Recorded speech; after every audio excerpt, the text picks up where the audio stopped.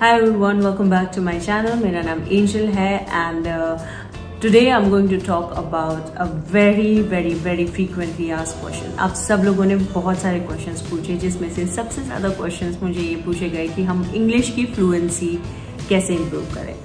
अब cabin crew के interviews की बात करें या जो लोग बाहर जाने की एग्जाम्स के लिए प्रिपेयर कर रहे हैं या for many more reasons that you are preparing for English, the mistakes we do और कैसे हम अपनी इंग्लिश फ्लुएंसी को और बेहतर बना सकते हैं और क्या कर सकते हैं. We are going to talk about it today.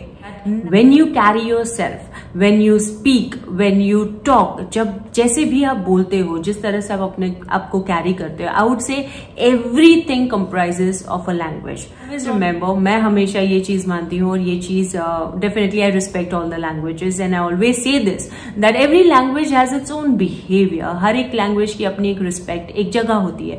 So English is also not just a language, it is a behavior. Now जब हम इंग्लिश पढ़ते हैं तो गलत क्यों हो जाती है? रीजन वेरी सिंपल, हम गलत तरीके से पढ़ रहे हैं. स्टार्ट करते हैं. आई नो बहुत सारी बुक्स जो हम फॉलो करते हैं उसके अंदर या बहुत सारे क्लासेस जो हम लेते हैं या फिर जिस तरह से हम पढ़ते आए, सब जगह स्टार्ट होता है सेंटेंस फॉर्मेशन से. ये सब्जेक्ट है, ये आपका वर्ब होगा, ये प्रेडिकेट होगा, विच इज एब्सोल्युटली कंफ्यूजिंग.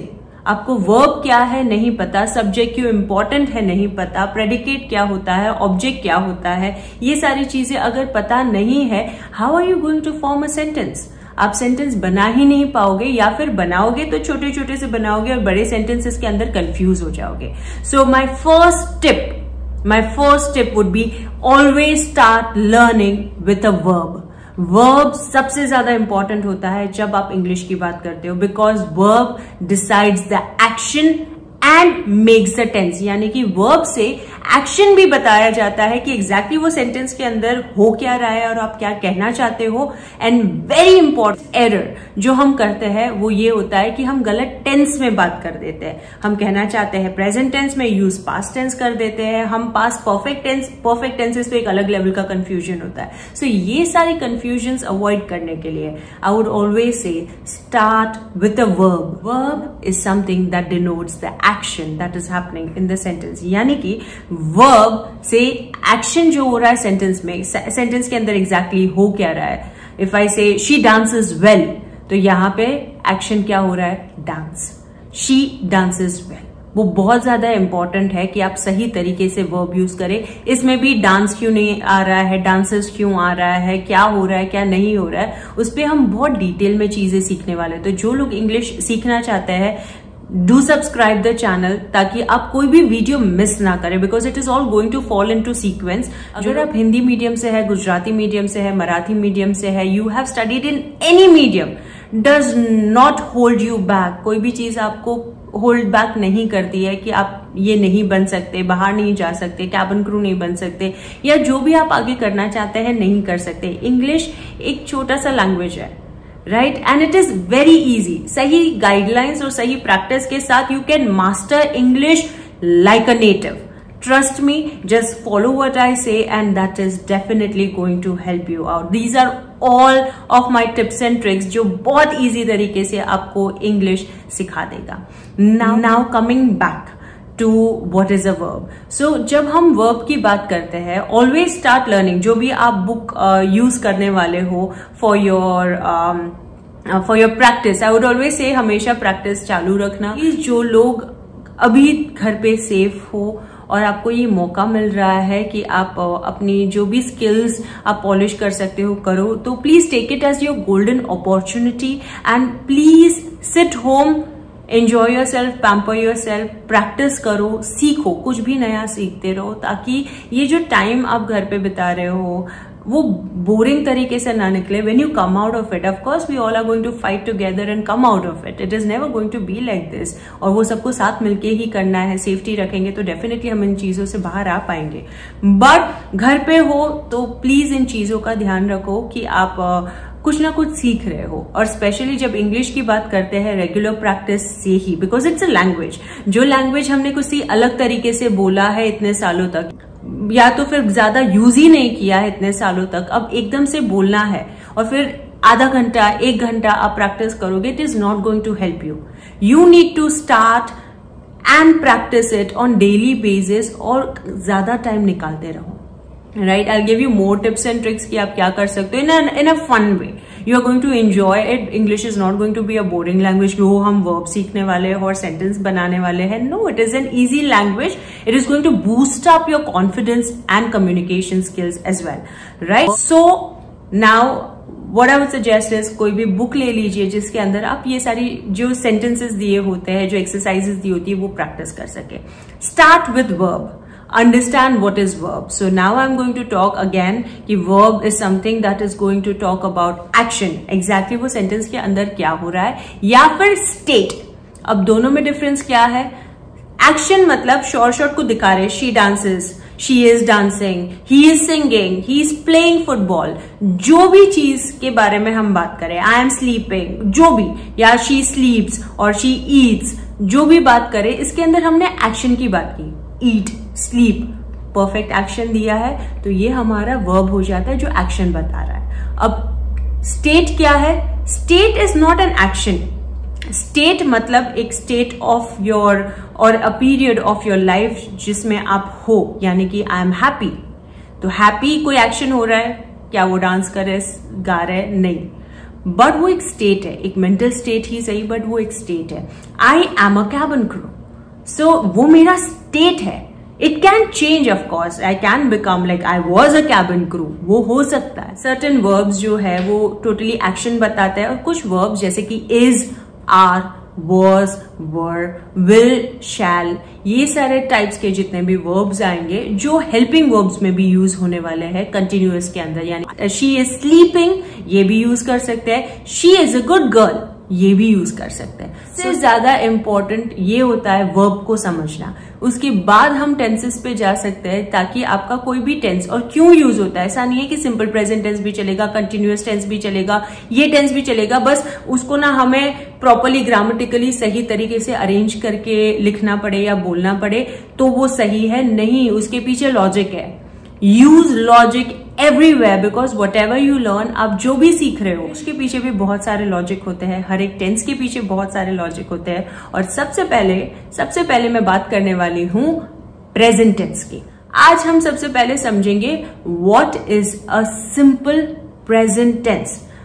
अब सिंपल प्रेजेंट टेंस में तो हम यूजुअली आईएनजी लगा दिया तो प्रेजेंट टेंस हो जाता है. Usually I have heard this which is the commonest error जो मैं सुनती हूं, और इसी के लिए मैं आप लोगों से बात कर रही हूं कि she is dancing. Present tense मतलब जो एक्शन हो रहा है. नहीं, वो गलत है, वो गलत है. वो प्रेजेंट कंटिन्यूअस टेंस है. आईएनजी आया हेल्पिंग वर्ब जो प्रेजेंट टेंस की बात कर रहा है उसके साथ, इसका मतलब वो एक्शन अभी हो रहा है. बट सिंपल प्रेजेंट टेंस वो नहीं है. It is one of the most important of all the tenses. Reason, आप जो भी आंसर्स बोलने वाले हो, चाहे वो कैबिन क्रू इंटरव्यू में हो या किसी और इंटरव्यू के लिए हो, शायद आप एम्बेसी के अंदर आपके इंटरव्यूज हो, स्टूडेंट वीजा और एनी पीआर वीजा, किसी के भी लिए आप जब जाते हो embassy and you and up in a conversation, तो वो रटोफाइड आंसर की जगह पे अगर आपने लॉजिक यूज किया है तो आपको लैंग्वेज आ जाएगी. और जैसे हम हिंदी में बात कर रहे हैं ना कि कुछ भी हम बोल सकते हैं इजीली, वैसे ही हम इंग्लिश बोल सकते हैं. So let us first take simple present tense. अब सिंपल प्रेजेंट टेंस क्या होता है? It is used to talk about any fact. अब फैक्ट क्या होता है? फैक्ट का मतलब सिर्फ ये नहीं है कि दुनिया के फैक्ट हम बात करें क्योंकि suppose white tigers are extinct, यानी कि व्हाइट टाइगर्स बहुत कम है दुनिया में, इसके बारे में बात करें. सिर्फ दुनिया की बात नहीं है. But if I talk about my fact, like जब आप इंट्रोडक्शन देते हो, instead of saying I am coming from so and so place, you and up saying I come from. Come is a verb. I am coming from, इसका मतलब हो रहा है मैं अभी यहां से आ रही हूं, बट एक्चुअल में I stay somewhere else. So these are simple little tips and tricks that will help you build up even better answers जब आप किसी भी चीज के बारे में प्रिपेयर कर रहे हो. And the core is English, कि आपको उसे इंग्लिश में प्रिपेयर करना है. सो आई एम श्योर ये लॉजिक आपको बहुत ज्यादा हेल्प करने वाला है. So first is fact. आई से आई लव ईटिंग आइसक्रीम्स. सो यहाँ पे भी I am not talking about I am eating ice creams, I am talking about I love eating. इसमें भी डिफरेंस है, उसके बारे में भी हम बात करेंगे. राइट. सो अभी के लिए I would say simple present tense basic समझ लेते हैं. आने वाले वीडियोस के अंदर I am going to post a lot of things that is going to actually teach you English sitting home. Right. So now first is fact. It can be any fact. I come from, I love doing this, I love travelling, जो हम use करते हैं भी है बात करने के लिए. I love travelling. यहाँ पे आप ये नहीं बोल रहे I am travelling. Travelling is not a verb here. यहाँ पे the verb is I love travelling. सो ये आपका वर्ब हो जाता है and it becomes your fact. So it is a simple present tense. Second is daily routine, यानी I brush my teeth every day. I wake up at 5 o'clock every morning. So this becomes my routine. Third is repeated action. I visit Delhi every Saturday. So this becomes my repeated actions. Every, जरूरी नहीं है वो हर minute में होना चाहिए, हर 15 minute में होना चाहिए, हर आधे घंटे में होना चाहिए. So she visits her hometown every Christmas. So यहाँ पे भी every Christmas यानी every year हो रहा है, but again it is a repeated action.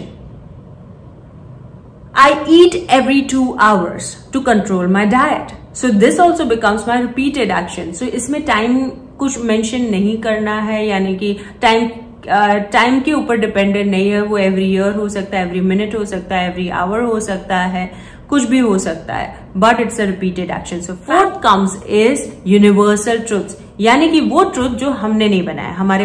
हमारे होने से पहले भी वो थे, हमारे होने के बाद भी वो होंगे और अभी भी वो है. जैसे कि अर्थ rotates on its own axis, यानी कि अर्थ अपने ही एक्सिस पे गोल घूमते हैं. Right. Earth revolves round the sun. Right. सो ये हो जाते हैं हमारे universal truths. Stars are countless, ये हमारा यूनिवर्सल ट्रुथ हो जाता है. Salt, C water is salty, इसको क्या हम चेंज कर सकते हैं? नहीं कर सकते. सो ये यूनिवर्सल ट्रुथ्स हो जाते हैं और ये सारे सिंपल प्रेजेंट टेंस में यूज होते हैं. तो अब जब आपके आंसर्स आप बनाते हो, सो मेक श्योर दैट जहां पे भी आप फैक्ट की बात कर रहे हो, दैट इज योर ओपिनियन और योर डेली रूटीन और something that you are talking about, make sure that you use more of a simple present tense. You look more confident and it makes you look more appropriate. ज्यादा ऐसा नहीं है कि I am coming from is a wrong English, no, but more appropriate I come from हो जाता है क्योंकि आप अपने फैक्ट के बारे में बात कर रहे हो. and it looks much more appropriate. जितना ज्यादा appropriate होगा उतना ज्यादा confident दिखेगा.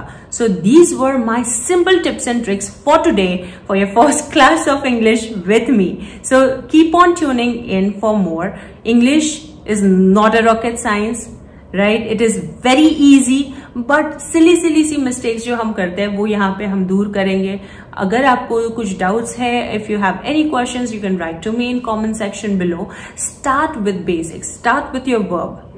Right? And start with your tense, and that is simple present tense.